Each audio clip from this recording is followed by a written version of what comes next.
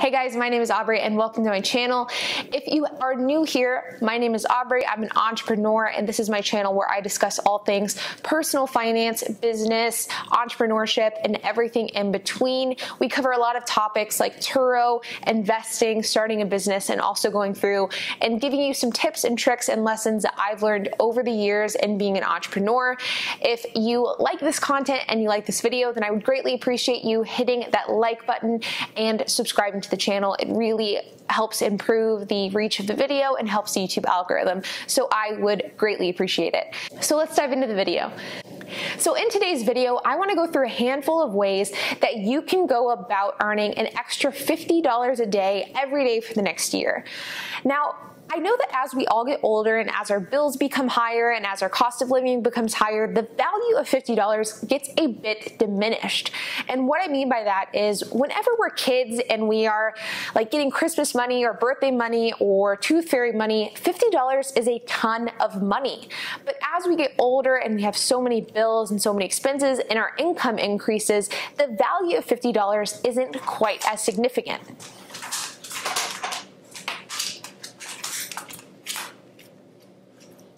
But did you know that earning an extra $50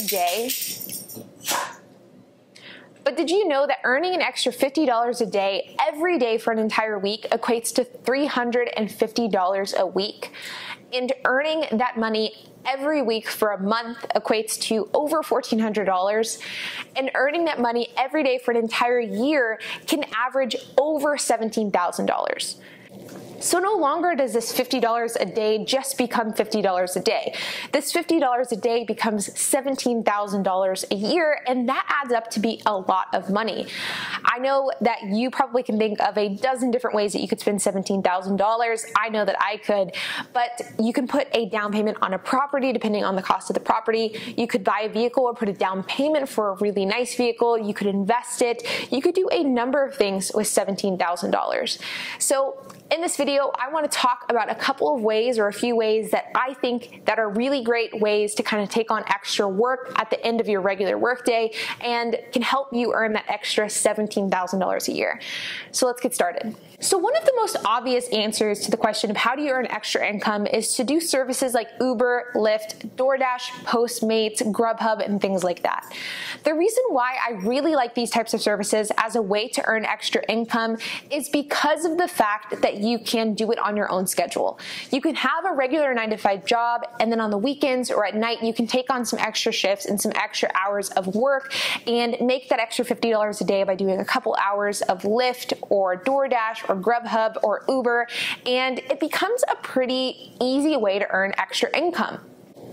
You could even just work your regular 9-to-5 from Monday through Friday, take on some extra shifts Friday night or Saturday night, and then just live the rest of your week normally. And potentially the money that you would earn that Friday and Saturday could average out to being that kind of $350 or $50 a day number. So it definitely can be a really good way to earn the extra $50 a day, especially if you like to drive and you like to meet new people and you like to talk to people. It can be a really great way to earn extra cash. The one downside I would say, and this is kind of where the like driving and delivery service type of side hustles can get you into trouble, is the cost of like maintaining your vehicle and the maintenance costs associated with putting those extra miles on your car. I would definitely run the numbers, and if you drive like a more expensive car or a less economical car, this side hustle may not make a whole lot of sense simply because you are going to be driving a lot and you're going to be putting a lot of wear and tear on your tires, and you're going to need oil changes more frequently, and you're going to put miles in your car.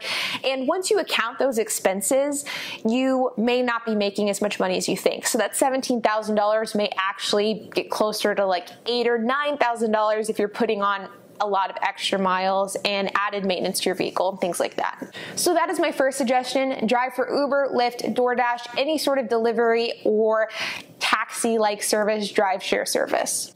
My next suggestion, and this is something that I did all the time in high school, is flipping things on Craigslist.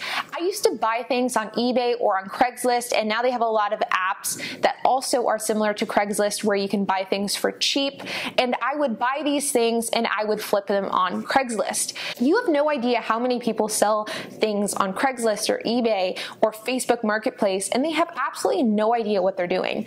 They'll take take horrible photos. They won't clean the items. They'll list the item for way cheaper than what it's worth, and they'll just be really lazy about the entire thing. And oftentimes people that sell stuff like very casually on these types of platforms, they don't really put a whole lot of thought into the process.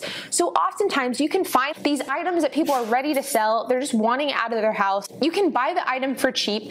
You can clean it up, take some professional photos, find the actual value of the item, and then you can sell it for a profit. And then you can continue doing that over and over and over again, either with cheap items, or as you continue to grow your flipping business, you can sell more and more expensive items and work your way up to things like cars and things like that. I really like the flipping business because I think that if somebody is willing to work and they're willing to kind of get their hands dirty and they're willing to really grind at it, then you can make a lot of money. Because again, it comes down to like the people who are listing things on these marketplaces who are just really lazy about it, and they don't do proper research, they don't take proper photos, and they just want the item gone. So people like you can swoop in, they can buy the item, they can clean it up, they can take professional photos, and you can mark up the item for probably 2 to 3 times the price that you paid for it and make an easy profit. And then once you get good at it, you can even find like a niche of products that you're really good at fixing up, you're really good at cleaning up, and you're really good at flipping. Like I know of people who specifically flip cell phones. They'll buy really cheap cell phones online, they'll fix them up and then sell them for a profit. I know of people who of course do that with cars, people that do it with bicycles. There is a whole industry of people that purely make their money from flipping items on Craigslist or eBay or Facebook Marketplace, and it is a really great way to earn an extra $50 a day. My next suggestion is another one that I have never actually done myself, though I totally would be a customer of this type of service, and that is dog watching, dog sitting, or dog walking services.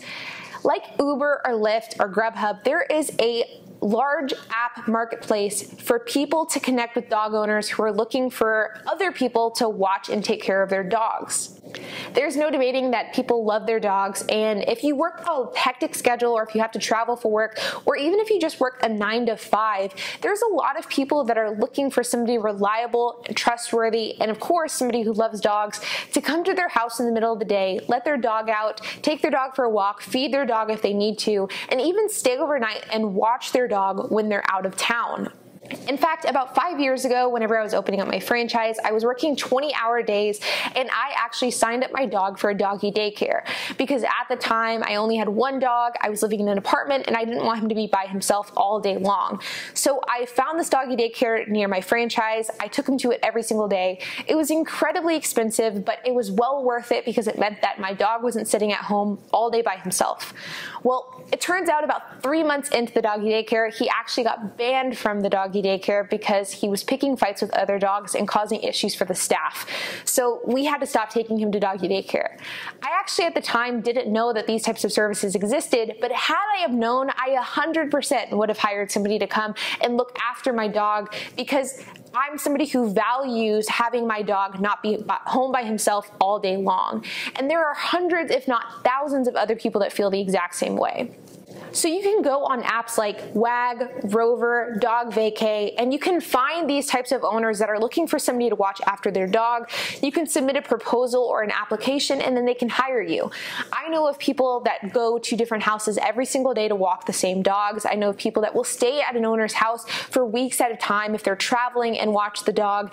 It's a really great way to make some extra income, especially if you're somebody that likes to be outside, that likes dogs, and that likes these types of side hustles.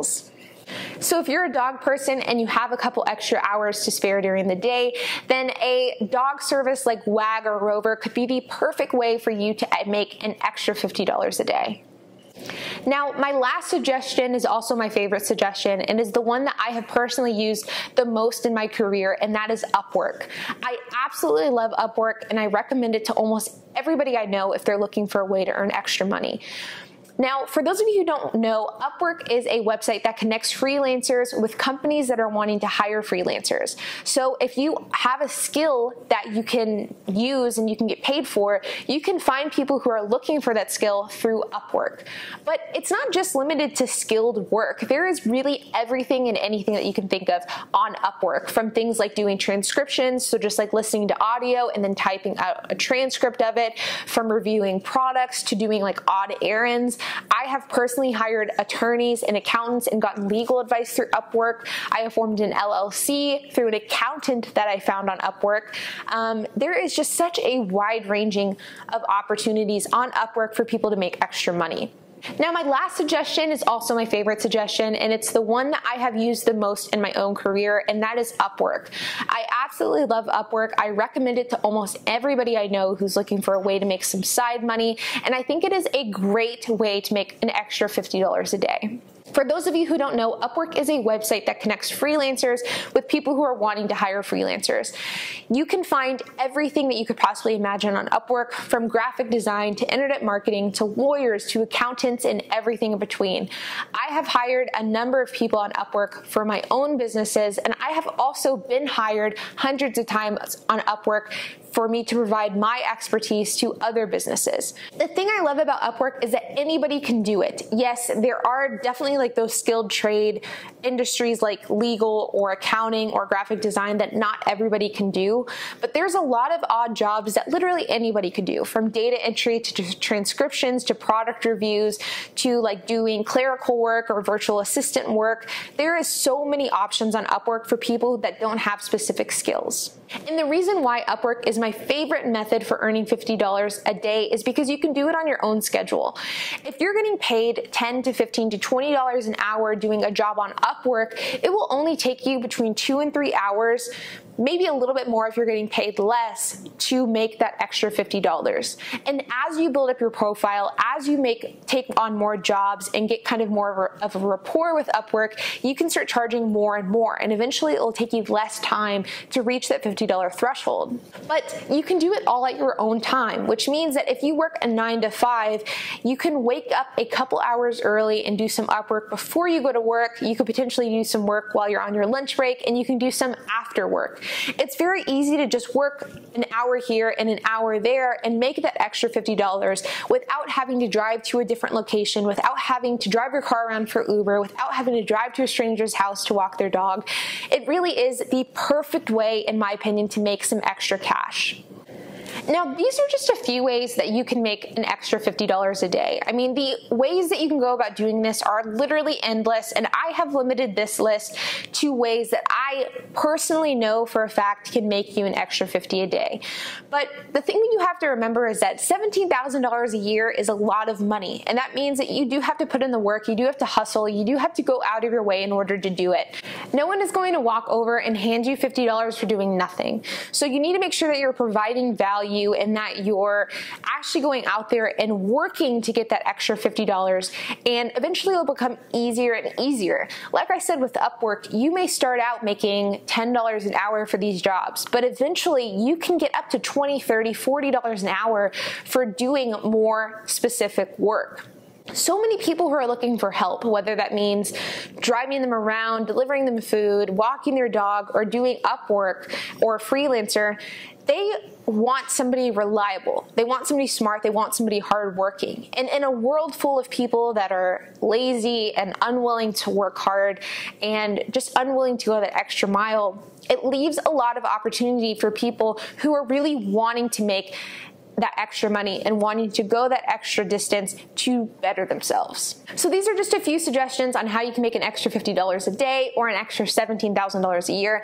Like I said, this is just such a small portion of ways that you can go about doing this, but remember, the options are literally limitless, and eventually maybe you could take one of these ideas, you could automate it, and then you could start making an extra $50 a day whenever you're not even doing anything yourself.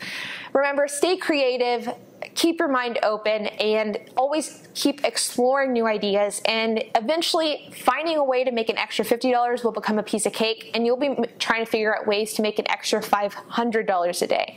So keep working, and in the meantime, I appreciate you checking out this video. If you enjoyed it, please hit that like button and please hit that subscribe button. I would greatly appreciate it, and I will see you in the next video.